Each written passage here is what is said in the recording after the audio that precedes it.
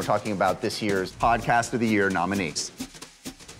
Hi, I'm Owen Grover, CEO of Pocket Cast. I'm here with podcast host and creator Oz Velashin to talk about the very real, the very serious, the very grim Atlanta Monster. The interesting thing about Atlanta Monster is, although it does deal with this incredibly difficult social issue, and I think police bias and racial policing, it also comes from Payne Lindsay, who, as a presenter and a podcaster, his first passion is true crime and suspense. He's a guy who openly loves the jinx. And so I think he brings that toolkit of the true crime drama to this social historical issue. So let's talk a little bit about something that you might have insight to that maybe the average listener might not know. Is there some insight regarding Payne Lindsay and his background? Well, funny enough, I was at the Columbia Journalism School commencement talk earlier this year, given by Ira Glass.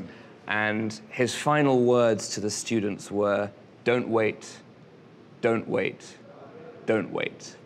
And I think Payne Lindsay really embodies that because, you know, he saw Serial, he'd seen Jinx, and he wanted to start. So he spent $100 to get the equipment he needed to start Up and Vanished.